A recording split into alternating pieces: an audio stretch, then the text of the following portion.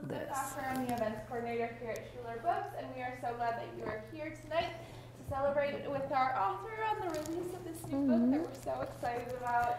I wanted to let you know that we do have books available for purchase right outside this room, and we just ask that you purchase the book at the registers in the center of the store before you get it signed tonight.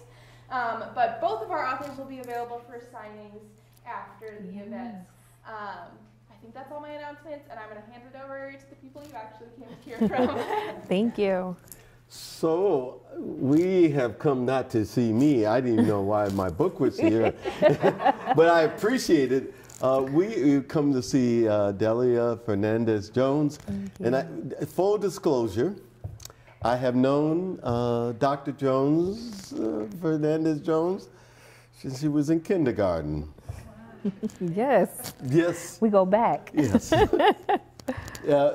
And my daughter isn't here. I think she's coming to one of the other ones, but they were at St. Andrew's School downtown. And so for me, I'm feeling really old. Yeah.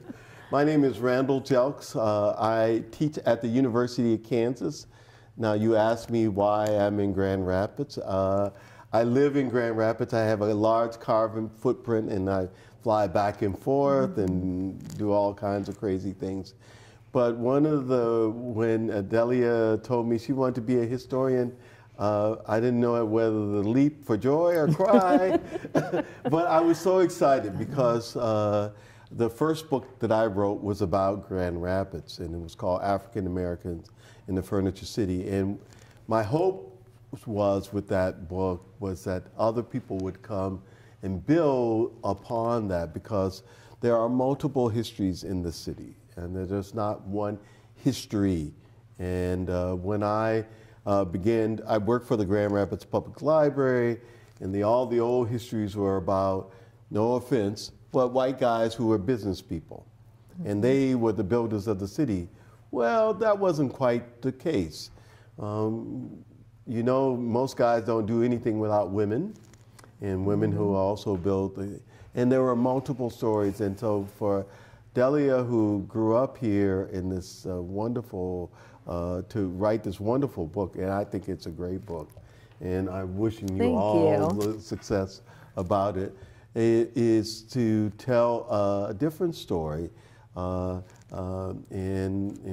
I've been following it, tracking it, and even when it was in dissertation form, and trying to be an encourager, and just have a conversation about things I learned.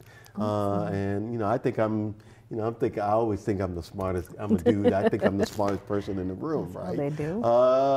But this is just a wonderful thing. So, Delia, you could have written about another city. Why did you choose home? So it was, I think, an easy decision for me to think about Grand Rapids for this type of project, because I knew something that I think a lot of people in the broader field of historical studies, right, historians, other scholars, people, everyday people outside of the Midwest, something that they didn't know. I knew that Mexicans and Puerto Ricans had existed together in Grand Rapids for as long as my family was here, for example. When I started to do the research, when I started graduate school, you know, we have to pick a topic, we have to write about something. And so one of the things that I wanted to do was read more about other communities that I was sure existed, other Mexican and Puerto Rican communities. And in the literature, you know, all the books that were written on this, all the studies that were done, I only found studies on Mexicans in the Southwest and Puerto Ricans in the Northeast, and the stuff on the Midwest was kind of hit or miss with Mexican and Puerto Rican communities. So I knew they were there because of my own personal history, because I'm Mexican and Puerto Rican, I'm MexiRican. My great aunt and uncle were a MexiRican couple in the 1950s, and their family's here to support me too today, which is really exciting. But I knew for as long as we were here, there had always been these communities. And so I was thinking a lot about, you know, what does it look like if we include these communities in our histories? How does that change a lot of the narratives that we've been presented with? So why, if we were to include Mexicans and Puerto Ricans in the history of Grand Rapids, how does that shift what we think about of Grand Rapids, right? So I've always, and for a while I was a little nervous about writing about Grand Rapids because I didn't, at first I was like, who's gonna care about Grand Rapids? Like I do because I'm from there, but who might else care about us? But it was after conversations with you and with other mentors and working on this project, seeing actually we have a lot to show the rest of the country. We have a lot to show other Latino communities, or to, there's a lot of lessons that can be drawn for Grand Rapids. So what was for the audience, what was the most disturbing thing you discovered about when you were writing this? Because as historians, we discover horrible things all the time. Yeah, and we go into other people's business. That's what historians do. We get the last word on all of y'all. Yes. Whatever you leave behind, we're right there snooping. I think the thing that was most disturbing for me was the ways that kind of racism and discrimination were just so entrenched. They were just everywhere. They were ever present. And sometimes they are ever present still. But it was just alarming to see the ways that people were responding to Puerto Ricans and Mexicans when they were trying to find housing or find jobs or find schools for their children. But so it was on this like everyday level, but then also there was a lot of resistance from the city. And that was really, I think that was really powerful in terms of the experiences that Mexicans and Puerto Ricans had, and then other Latinos have come to have in Grand Rapids. So you mean by the city government? The city government, and just how late we were to get everything. Like we didn't have translators in our municipal offices up until like the late 1970s, and that was because Mexicans and Puerto Ricans lobbied for it. They argued for it over and over and over again. And until then, I think the thing that was really shocking was that like they did everything themselves. They were serving as translators for one another, and I know that's sometimes hard for people to wrap their head around, because many people will think, why can't they just speak English? Why don't they just speak English? They're in Grand Rapids. Why don't they do that? But the fact of the matter is that they're citizens of Grand Rapids like anybody else, and they deserve access to those municipal services just like anybody else. And it's up to the city to provide those. And it was not until these communities had rallied and put so much pressure that the city did start to say, like, oh, we are actually not serving a whole swath of our population. So one of the things that I loved about this book is the way you talk about placemaking, the way you describe building homes and families and people some of them I actually know. And it was, can you talk about that? Because that's a wonderful dimension to this book, is about, okay, this is, for no better word, you can believe me, GRTV, this is a shitty place. This is a hard place, but we're going to create home and community in the ways that people did that. And particularly, this is women who are both working and who are also creating spaces to live. Yeah. Placemaking was a really cool concept that really fit. And it was something that I didn't have the words, or I didn't know there was a name for that. And so just in case, except like I didn't know there was a name for that up until a couple years prior, but it's this idea that you make a space for yourself wherever you're at, right? So this is something that sometimes like urban planners will use when they think about planning for a city and what type of places we put in cities, parks, where they are, how people use them. But historians and Latino studies scholars and Black studies scholars as well have begun to use placemaking as like how we make both literal spaces for ourselves, but then also these more like emotional, these more intellectual places for ourselves within a space. And so for me, that made it really clear. Like once I heard that concept, I'm like, oh, this is what they're doing. This is what Latinos have always done. and that Grand Rapids hasn't been welcoming to them. But there are jobs here, and there's a reason, right, that people are here. There's job recruitment, there's displacement, there's all of these things that we know that happens. But what keeps people in this area is placemaking. It's how you transform a neighborhood that might not have been welcoming to you into a place where you know your neighbors. It's where you are raising your kids together. It's where you have, you don't actually have a large enough community to have maybe dances or things like that, but it's making dances and parties in your home and inviting the other people in the community. That's how we make this place livable. That's how where we go from like we're just surviving to thriving, to be able to live full lives here. And a part of this placemaking, because how I met you as when you were young and I was old, was through St. Andrews. Yes. St. Andrews schools. And St. Andrews was, it's too bad, it's very too bad it's closed, because it was a great, wonderful school. And Delia, my daughter, my son, all were at St. Andrews. I know you Calvinists out there think Christian is good, but you need a nun to run a school. And Sister Marie Michael took no prisoners. And so what's the kind of ways that you describe churches, particularly Catholic, the function of the parish. Can you talk a little bit more about that? Yeah, so I think this is for many of the Latinos who came in the 20s to 40s, and then into that's kind of one wave I described, and then 40s to 60s. The Catholic Church was a very welcoming place. It was a place that they were familiar with.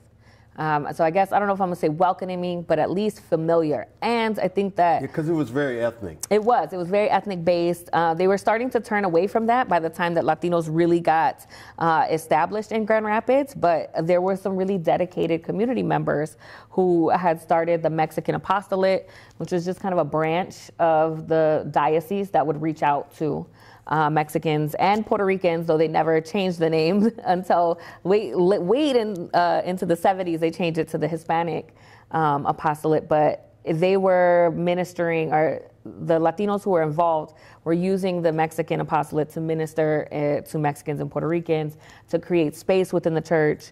And sometimes they created actual physical spaces. There were a lot of ethnic churches at the time.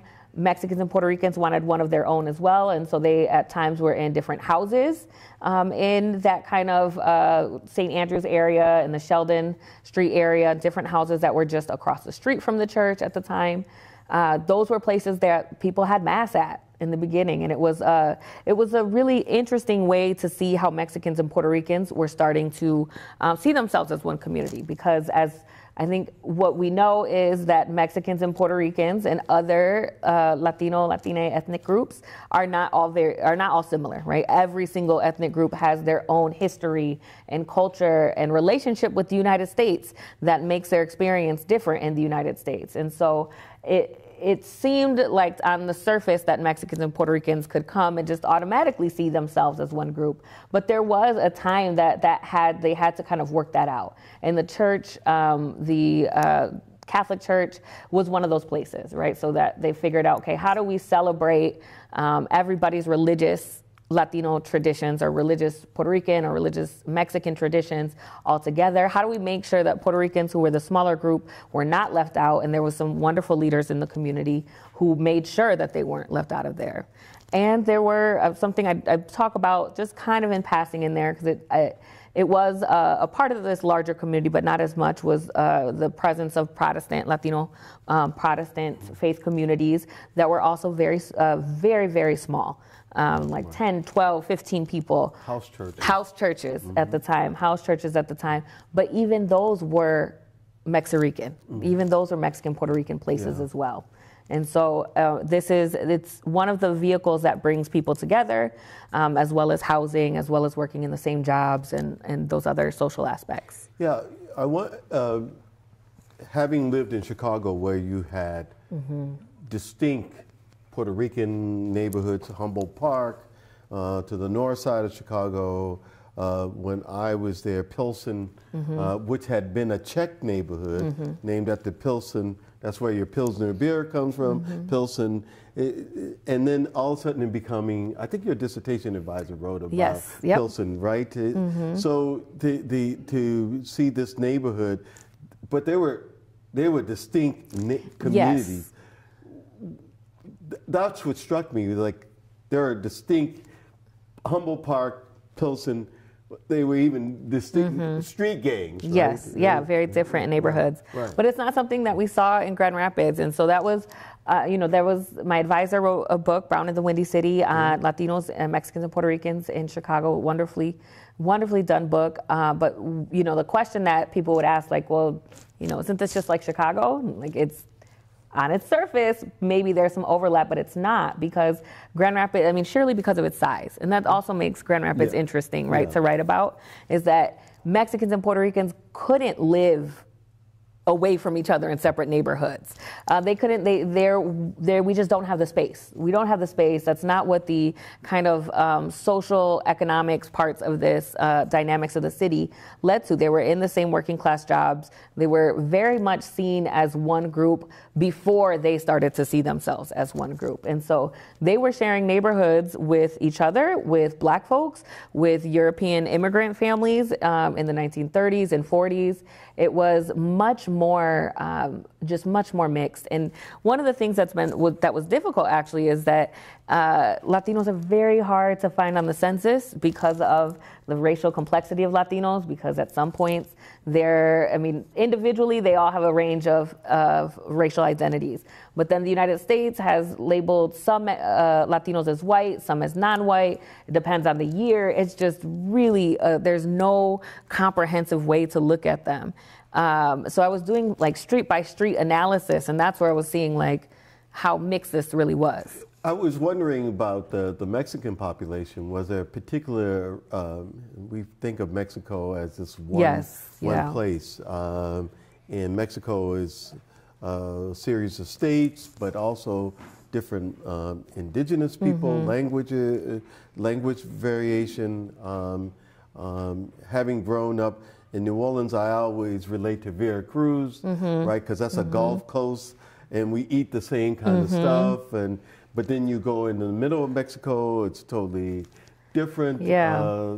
So the Mexican population, the initial, is there a particular region that they arrive from? I always like to tell people Texas. Like, that's the region. Yes, Tejanos, Texas. Tejanos, but yes, right? like Tejanos make up the majority of our Mexican community here. That's just the gist of it. But before they were Tejanos, many folks were coming from kind of central Mexico, from Zacatecas. And this is something that is that we see all across the Midwest, and it's very much depicted by the rail lines. We just had railroads that connected central Mexico up to the border, and then from the border, you could get into San Antonio, from San Antonio to Kansas City to Chicago, and then from there you could go anywhere in the Midwest. And so a lot of the Mexican nationals that we received were from kind of the central Zacatecas region there. But then the majority are folks who are coming from small towns outside of San Antonio. That's really the majority, especially during the 1920s to 40s. After that, it becomes much more diverse to track. And of course, that's Jim Crow. Yes. Jim Crow applies to Mexicans in Texas, folks.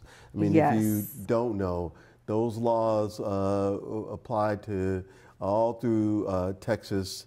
One of the things I think you do wonderfully in this book is to connect all of the different ways that people come up laboring, and the kind of imperial forces that are always bringing in the back. Folks. Yeah, I think that's something that was hard to do because it's such a complex narrative. But in the first chapter, I talk a lot about how imperialism, racism, and displacement all kind of are three big factors that move Mexicans and Mexican Americans and Puerto Ricans all into the Midwest. And it's a complex story, but I think the gist of it is that U.S. imperialism was making it very difficult for Puerto Ricans to stay on the islands then and now.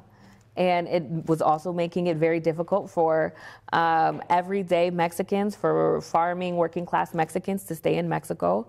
And the same things were happening in Texas with land ownership. That was kind of the changing of hands and land ownership after the Mexican-American War, to set people up on this path of where self-determination was just going to be very difficult.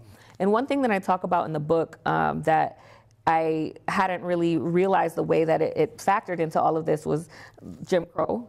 In particular, the phenomena of Mexican Americans and Mexicans who were lynched in the South. We were lynched all throughout California, Texas, Arizona, and the ways that racial violence was also motivating people to leave. And so there's a lot, I mean, obviously, Tejanos stay in Texas. There's a ton of people who do stay, but there are some, the ones that we came to the Midwest and to Michigan, were people who were looking to escape that particular kind of racial violence and displacement they were experiencing. Right.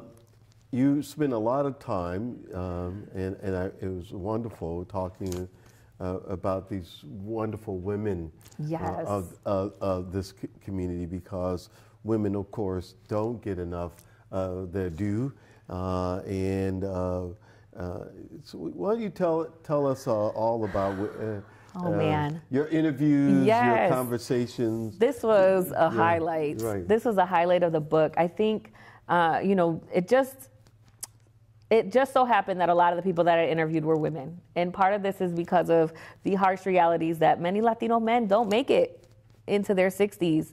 For the myriad of reasons that we just discussed, right? For racism, for labor, for all of these things. And so there was a lot of women who were left to tell the stories. And that, I think, I think that's a really, I mean, it's a really emotional thing, right? It's a really emotional thing. The other thing that I found when I was talking to some women who were in their 80s and 90s when I was doing these interviews, or who are now in their 80s and 90s, is that when I would ask, or when other people would ask, because I even accessed other people's interviews with some of these women, about their achievements and about what they did, women were often very quick to say, I didn't do much. That was my husband. My husband organized the dance. I didn't do really, that was his thing. I just helped him. And I was listening to one recording with Guadalupe Vargas, who was one of the, part of one of the first families to come here, just was a wonderful family for opening up their home to migrants and immigrants coming in, was active in the church. And her daughter interjected and was like, no, Mom, you did so much. You did so much. The cooking, the cleaning, the clothes, it's just the role that women played in placemaking is central. There's no placemaking without women. There's no way that we could have established a community here without the hard work of women who were recreating culture in a place that was not hospitable to them, and sometimes literally didn't have what they needed to recreate the culture. Like, imagine, you know, trying to cook Puerto Rican dishes where you're on an island, that's where your food comes from, and now you're in the Midwest. It was then when I started to realize, even in my own, these conversations, I was like, yeah, we do put a lot of potatoes in our meals. I'm like, why do we have so many potatoes? It's our, you know, there's things, ingredients that we're missing, and what do we have available to us? But it's also like it's the recreation of like dancing, of the folklore traditions, like who's teaching the dances, who's making the costumes for the kids, who is making sure that this community is literally clothed. It's the women who are doing it. Virginia Morales, it's Guadalupe's daughter, was recalling, she's like, she used to gather up about her mother, that Guadalupe would gather up, like every time somebody grew out of something, she'd take it and then it'd be in a pile waiting for the next migrant family who was coming into Grand Rapids to be able to clothe those kids with winter clothes, right, when people are coming off the migrant trail. So it's just, there's always been women at the center of these things. And then when I talk a lot about activism and just the relentless challenges that this community faced.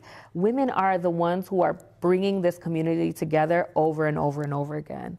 In the 1970s, it becomes really tense because there's national nationalist social movements that are happening that could have threatened to divide this community, because everybody was taking pride in their Chicano movement. They're taking pride in their ethnic identity, and that could force people apart, right? That in instilling pride, and we saw it happen in some places, but we had people here who are working on these relationships and maintaining these relationships. And I do think it matters that this community was already a MexiRican community before the 1970s. So it makes it easier to do that. But there's women who are putting aside, whereas I've noted that there are some men who can't put aside their ego at this time, but women who are working quietly in the background to make sure that people know what opportunities are available to them, or just making sure that they have access and making sure that the progress continues in a certain way. So, I mean, women are absolutely key to the book. Chapter 6, you spend a whole chapter on the police. So policing in the city is not something new. So tell us, why do you dedicated that chapter to the police?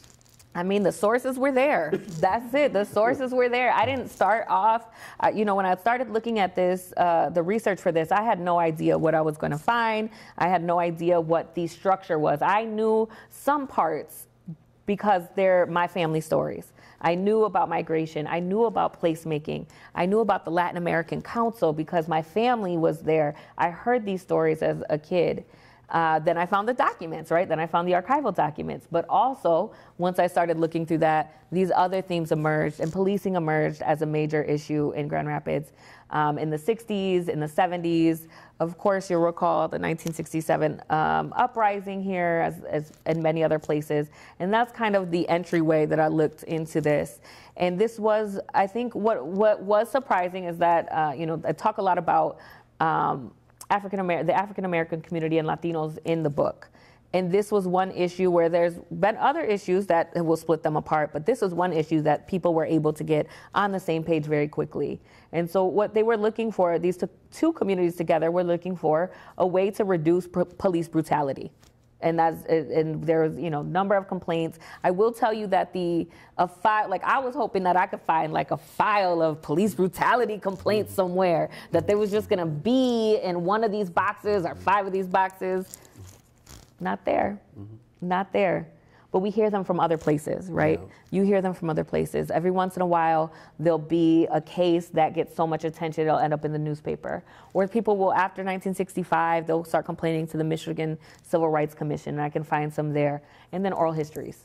Oral histories tell us, what we need to know about those things. Go ahead. Yeah, and then you follow that chapter about police justice for young people. Yes. You call it justice for kids. Yes. But they're adolescents, and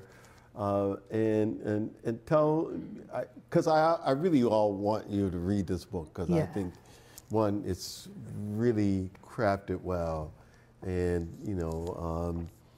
but tell us, what's the justice for kids? Oh, that chapter was, I really like that chapter because it was something that was not in my dissertation, and it involved another example of cross-racial cooperation and wonderful interviews. But so at the same time, right, we have a lot of issues for young people in Grand Rapids and for young people of color, for Black and Latino students. What we found is that they were doing the research themselves, and they found that there's a dropout rate of almost 2/3. That less than 1/3 of Latino students in the 70s were graduating from high school. And that's alarming. It's ridiculous. We have a lost generation in Grand Rapids of Black and Latino students. And what I know well is this lost generation of Latino students. So that was something that that there was a lot of documentation on within the Latin American Council. That was a grassroots organization founded in the late 60s and was around to the late 70s. And they invested a lot of their funding into trying to fix this, what was called the dropout problem. But what was very apparent was that this wasn't a dropout problem, but a push-out problem. And that we had counselors and teachers who were just really apathetic to the plight of Latino students, who were not interested in teaching them in a way that they could understand. So primarily, we had no bilingual education. We didn't have a a comprehensive bilingual education program for K to 12 until maybe the 80s. 90s, we're really just getting there now. But in the 70s, there was no way. If you spoke Spanish and you didn't, you went to school, they would either put you back a couple of grades. And if you came, and that's if you were younger, if you came as a teenager, they're like, you just might as well not finish. You know, you might as well just go get a job because we have no way to teach you here. So the parents, students, community members alike, we're calling for bilingual, bicultural education via teachers, counselors, the curriculum itself. This is also a part of this larger social movements that we're asking for history to be told from the vantage point, not of rich old white guys, but from women, from people of color, from poor people's perspectives. So they were there and asking for those things as well. And what I talk about a lot in the book is the Neighborhood Education Center, which was a program that was developed kind of at the state level with black administrators. We had the youngest black superintendent in the nation since, and the first black superintendent since Reconstruction. Right. That's for 100 years in Michigan, who had developed a program to be kind of a catch-all for students who were pushed out of schools where communities could run them. And this was a really innovative program because it doesn't attract the type of negative resistance from mainstream white communities who, if he tried to do this within the regular public schools, would be told, you're trying to take over our schools, this is reverse discrimination. And so he gave them to communities to run, and the Latino community here ran a really successful neighborhood education program that got students back into school, graduated, work experience, and also what I find the most important was this like positive cultural identity development, where they were able to get kind of what was essentially what we call ethnic studies at this neighborhood education center. So kind of a way to save some of those in that lost generation. And you end this book by talking about gentrification. Mm-hmm. I didn't see that one coming. Yeah.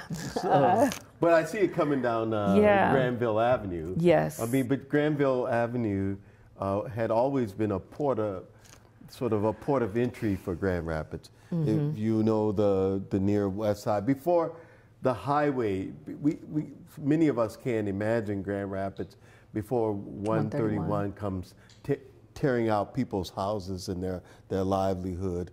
There were churches, there were some in the black community called the West Side, mm-hmm. where there were churches, there were all of the residents. So the highway comes through.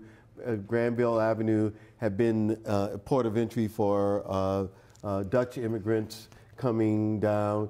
There are waves of Dutch immigrants as well. We often think, mm-hmm. that there are not waves, but these are people who are not always at the upper end of the economic spectrum, mm-hmm. but they're coming down Granville. And Granville Avenue has served that function. I want you to talk about this gentrification. Yeah, this was a hard chapter. Like, this is the epilogue. You just want to be done with the book. And I was like, maybe I just take each of these subtopics I talked about and update. Like, this is what's going on now. It's an epilogue. And it just was reading so flat. It was so flat. And I had friends who were helping me talk through it. And they're like, what is it? What are your real thoughts on this? And I'm like, this is so hard. It was hard. To write this chapter, the epilogue on gentrification kind of came because of placemaking, right? So I spent the whole book talking about placemaking, how we make places for ourselves, theoretically, physically, within a city, within a neighborhood, within the idea of belonging. How do we also make other people recognize that we belong here too? And that's when it really also became more personal, right? All of this stuff in the past, these are all documented. And I had to, these in the last chapter, the epilogue, I talk about places that I know, the places that I grew up with. St. Joseph the Worker Church, Granville Avenue, those are places that that my fondest memories are at. So it was really hard to write about it. But what I did was I tried to turn to community activists. I went with them because I can't, I started crying every time I would write this.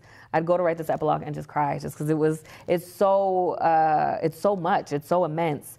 And so it was when I talked to Stephanie Rosales, who is the executive director of the Granville Avenue Arts and Humanities Center, and her work and the other folks with the Latino Community Coalition, that I was able to kind of put a little distance for myself from the things that I feel about it, and just hear and listen to them about what it is that they see that's happening. Because I know I see something that's happening, but I'm also I don't live in Grand Rapids anymore. I haven't for a long time. So I have a certain relationship with the nostalgia of the places, right? And so I wanted to ask them, and I kind of let them kind of direct where that conversation went in terms of, the complexities of gentrification, in that, there are more resources, there are more amenities in that area than there have ever been before, but at what cost? Mm-hmm. And if those amenities are coming like a train that we can't stop, then is there a way to shift the train into things that the community actually needs? Is there a way for people in the community to inform the changes that are coming, so that they actually, they actually meet what people need? And the thing that the opposite, right, of placemaking is displacement. Right. And that's what is one of the biggest worries, right, is that we spent, 70 years placemaking in that particular area for it all to start to feel like it's unraveling. Yeah, I wondered, I have just two more questions and we'll turn it to the audience. I did wonder, did you look at the stuff of the incoming 1956 Highway Act with 131, all of the communities got displaced, right? I mean, Polish communities along, Michigan Avenue, all of these communities get displaced. And of course, it's significant because people do spend so much time trying to make a community for which they know each other. Yeah, and those are things that cannot be replaced. You know what I mean? It's not, those networks, you don't fix them by adding a new grocery store or by adding a new bar, restaurant. Right. Or even sometimes, it's these different type of placemaking that happens that allow people to survive. It's their connections. It's the people that they know who can babysit your kid when you have to take a shift, or if there's an emergency. If you are short on something, they can help and you help each other. Those are the things that make people survive. And when displacement happens, those go with it. Yeah, lots of the 1967 riot of Detroit is about the highway going through. It just tears all of the central fabric of the community apart. The last thing I had to ask you, because this is striking to me, because Mexico has an Afro population. People don't realize this. They don't talk about it. Mexico at one time were the largest slaveholders under Spain in North America, and then it moves up, to the United States. But then Puerto Rico, you describe, Afro-Puerto Ricans as I would, because I remember in Chicago, when I lived in Chicago, Black Americans and Puerto Ricans would look alike, right? Except that, it's either Martha or Marta, right? But then people had different, the Morenos were coming in my neighborhood. Here in Grand Rapids, you described something totally different, and that was fascinating to me. I mean, I think these racial politics play out, right? No matter where they're at. But one of the things that I tried to pay attention to is that there are racial differences among Latinos, and that depicts their experiences. Okay. And so for many Afro-Puerto Ricans, they had this very similar lived experience to Black Americans in Grand Rapids. They were denied housing with the same racial epithets that Black Americans were denied housing with. But then also, they also felt really estranged from Black Americans because Sure, they couldn't talk to Black Americans either. Right. And just feeling, different culture, just language. feeling very lost and very isolated here. I wanted to bring up that that there are Afro-Mexicans, but all of this is hard to do because of the legacies of racism and colorism, right? This idea that we like rank ourselves within our communities by what we look like, and the lighter we are, the better we are, because that's, akin to Europeanness, that you're closer to whiteness if you're lighter. And so even with this, like, Latinos are notorious for this, right? Even if they are clearly have some sort of African ancestry, they're like, I am not Black. I am something else. And that comes from, right, I grew up in New Orleans. You know what it is, right? It's our racial politics, right? Our racial politics that tell us that being close to Blackness is bad in this country and being close to whiteness is good. So even when I interviewed people, sometimes they were like, what are you talking about? Like, I interviewed somebody who was Black and white from Grand Rapids, and I asked, and I said something like, and do people know you were Black? And she was like, oh, honey, I'm just a little Black. And I'm like, okay, and I'll be honest too, this is somebody that I thought was Puerto Rican my whole life. So I'm like, at this point, I'm like, what are we talking about, right? What are we even doing here at this point? But it's it's not we have it everywhere, but we have it in a special kind of way here in Grand Rapids, right? That this woman who was biracial, Black and white, knew to downplay that Blackness in a particular way here. Sure. And had this, was, for too many people in our community, thought she was Puerto Rican her whole life, right? And so it made sense for her. Like, Puerto Rican was maybe a little bit more acceptable than Black, right? In Grand Rapids. And so even if I know there are other Afro-Latinos in this community, but if they don't identify as such, who am I to say, right? So I just comment on kind of the broader ideas that are behind, that that Latinos are a racially complex or heterogeneous mixed population.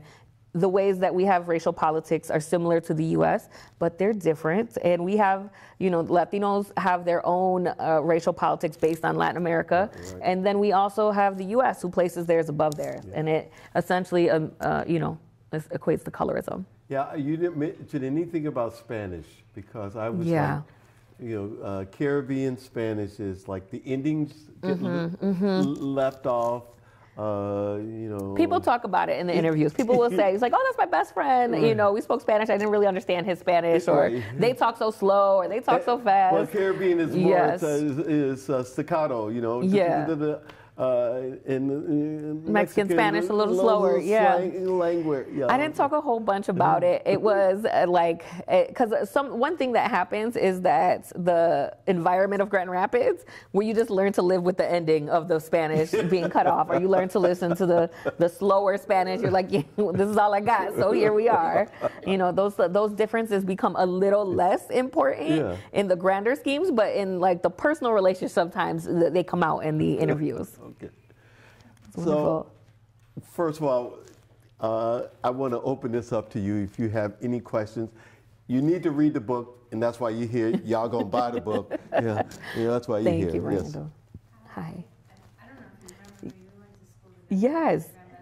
But I was curious in your research if South High came up, and if that impacted any of the relations between Black and Latin folks, and then also if you could speak to any of like the camaraderie or coming together of the two groups, the three groups, multiple groups, right?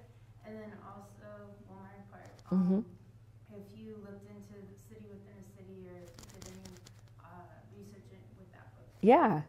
Okay, so South High plays a role in that. Some Latinos also went to South High as well, but they're kind of because the issue with South High becomes so polarized as Black and white, Latinos kind of get lost in the middle there, that they're just like a small other, right? So when South High closes, that some Latinos move to Central High School, and then that changes what Central looks like, and being a place where more Latinos end up. But they're really, I have like oral history quotes from people who were like, I was just completely other. I was not Black, I was not white, I was just completely like a non-factor, and it was really isolating. And so I think for that, like, I didn't find, there were so few people, also because so many Latinos aren't getting to high school.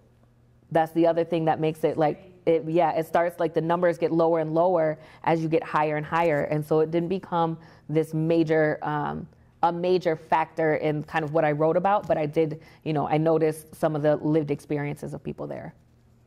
And then City Within a City. Yes, so both Dr. Jelks' book, African Americans in the Furniture City, and City Within a City were two books that I like pored over all the time, where for me to be able to understand what Latino experiences were in Grand Rapids, I had to understand the Black experience here, because it is so dependent on the Black experience. Because in Grand Rapids, you're white or you're Black, right? That's what it ended up being by about the after World War II, right? When I see the largest Latino community up until that point.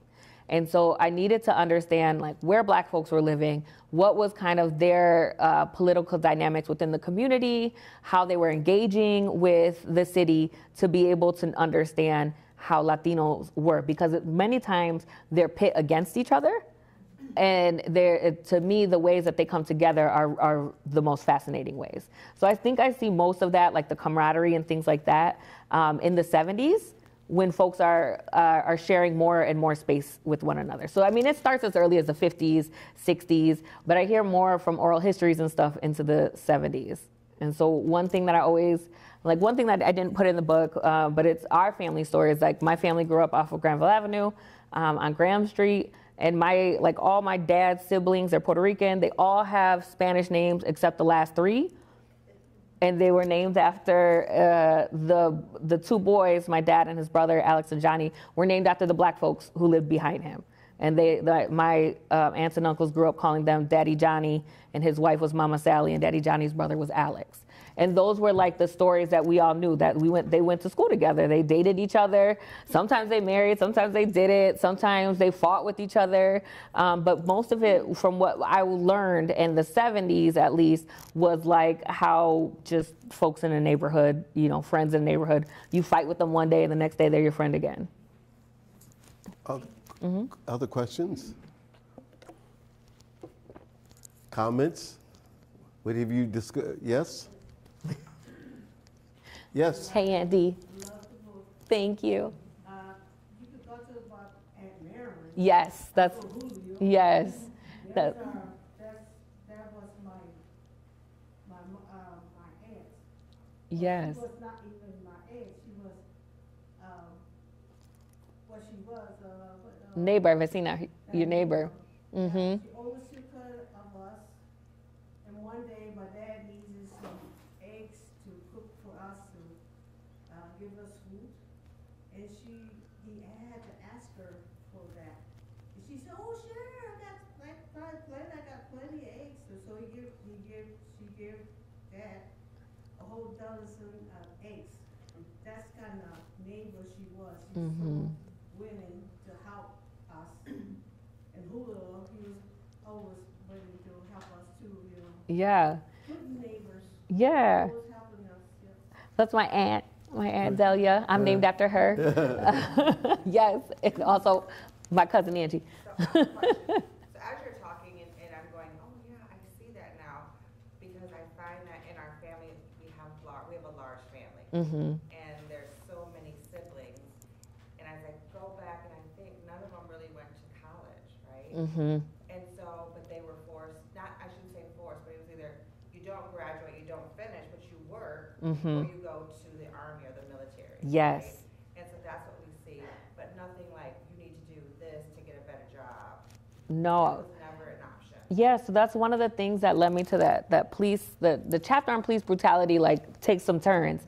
But one of the things that we found was the hiring for getting into the police academy and all these things depended on if you could go to college, if you went to college and what score you got on all of these tests. And we are systematically excluding so many young people, and there ends up being a lawsuit against the city. But it's a black veteran and a Mexican veteran who are on this joint lawsuit together, and they didn't have any other choice. Both of them talk about I graduated, but then I didn't really have any job prospects, any good prospects. So then I signed up for Vietnam.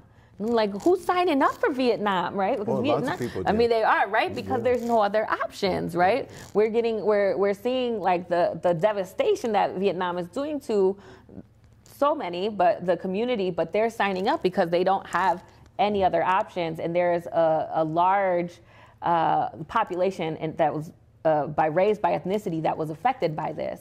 And so when we do have Latinos who went to college, who are few and far between, right? That was something that was really special in the community. Yes. I just wanted to make a note that, from my observation in the field of education, even up to the 90s, there were still hardly any translators for families. Yeah. One was because they were not educated enough to take those kinds of positions within an office. So my observation as an administrator was I saw children acting as translators, which affected the structure of the home, because the kids would go and they would miss school, and I would say, please don't take your children out of school because they can't translate medical terms. You know what I mean? It was that kind of, we were fighting that issue even within the school to keep kids in school, which affected their attendance, which you can't teach them if they're not there. And it affects the dynamics in the family, like you said, where children have to act like adults. Exactly, and I saw that. It makes it really difficult. Yeah, I would say, just for my own research, that this has been a problem in Grand Rapids for people of all colors, that the kind of ways that the school gave disincentive.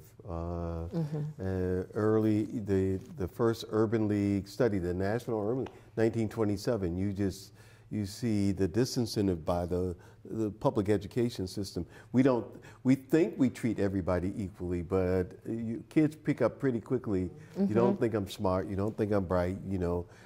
There are all kinds of signals that are sent to children that they like, oh yeah, well, I don't have a place here for that. And that's here and early on. Yes, Laverne.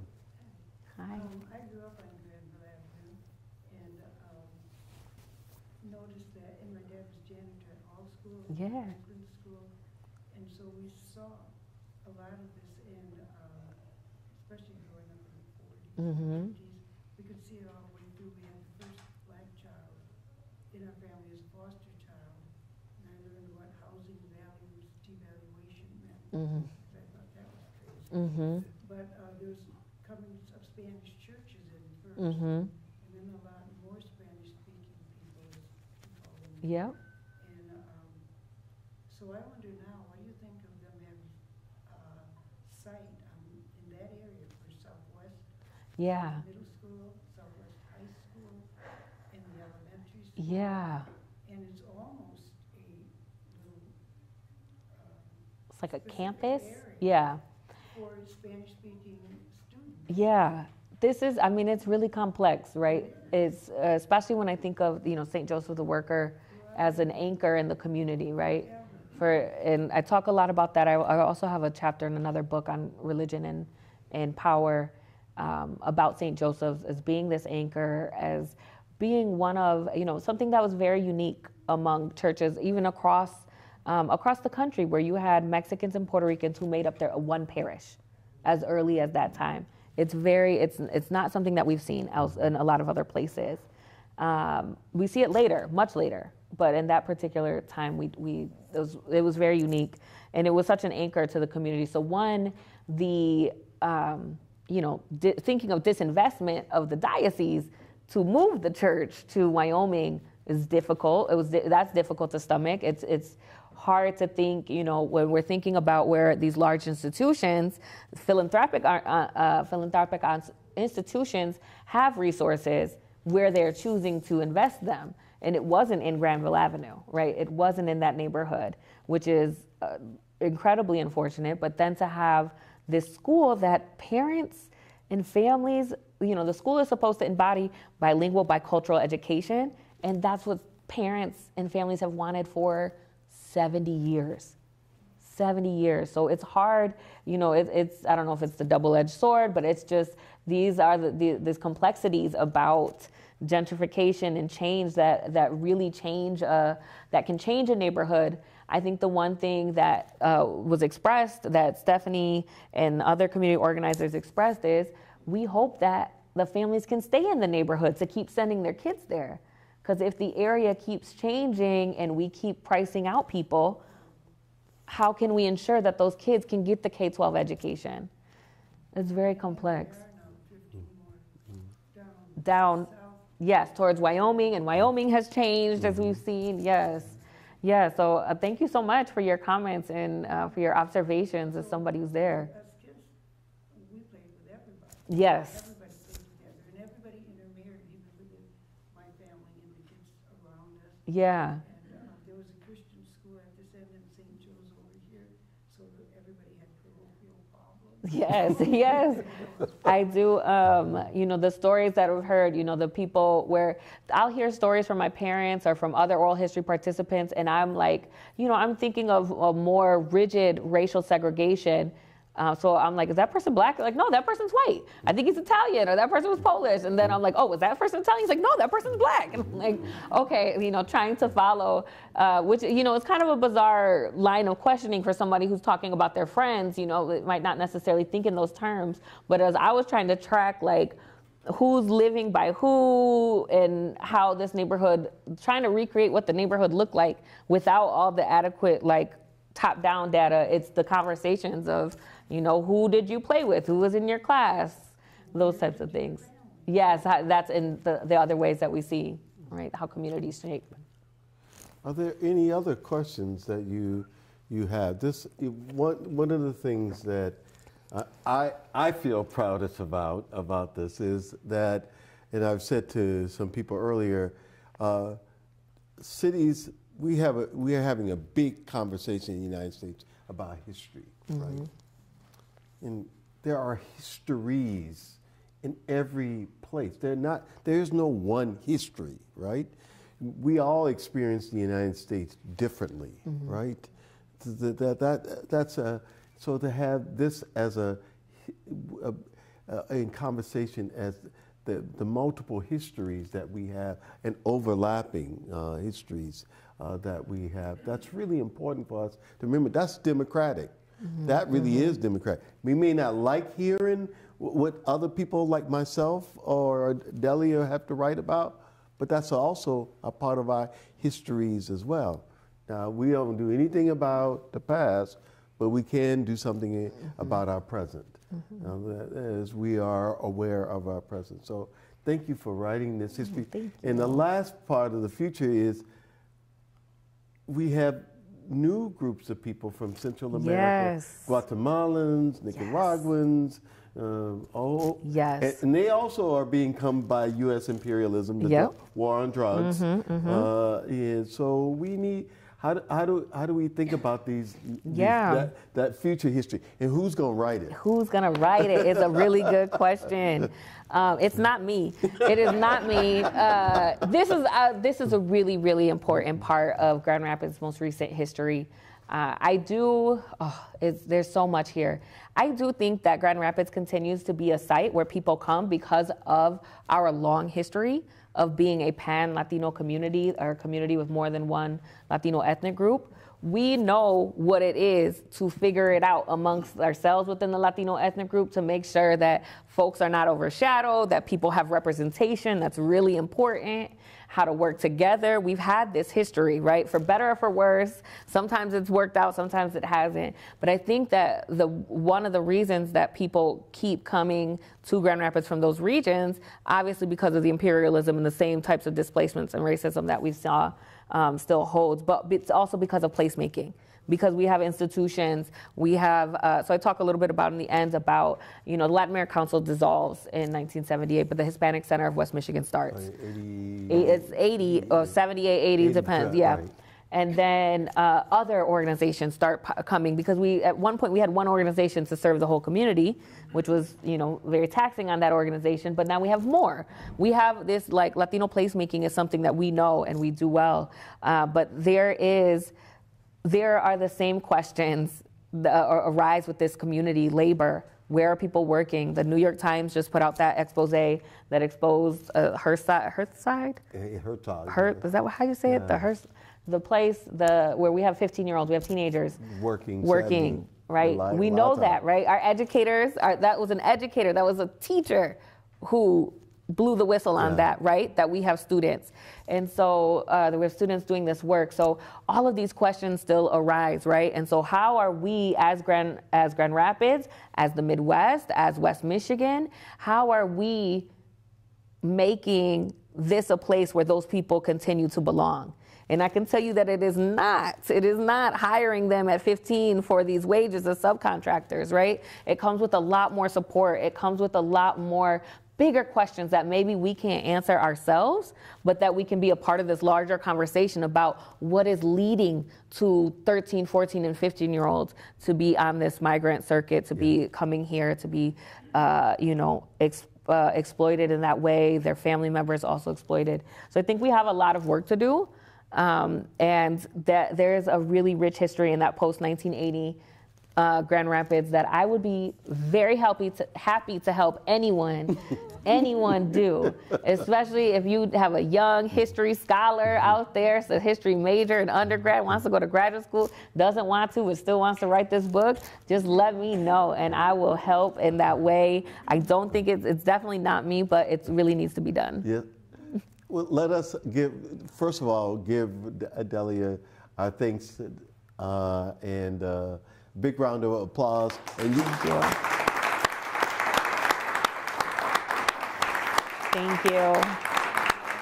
I will say thank you to Randall. Thank you to Elizabeth, Joe, who's helping with the live stream there. And, Randall has always looked out for me. Always. I call him Uncle Randall at this point. So he's a mentor, but he's my academic uncle. He might as well be my regular uncle as well in the ways that he's looked out for me. And thank you to everybody who came. Obviously, I have somebody from elementary school here, from college, my family. This is really amazing. So it feels good to be back. Thank you. You need to go sign books. Yeah, I want to go sign some books.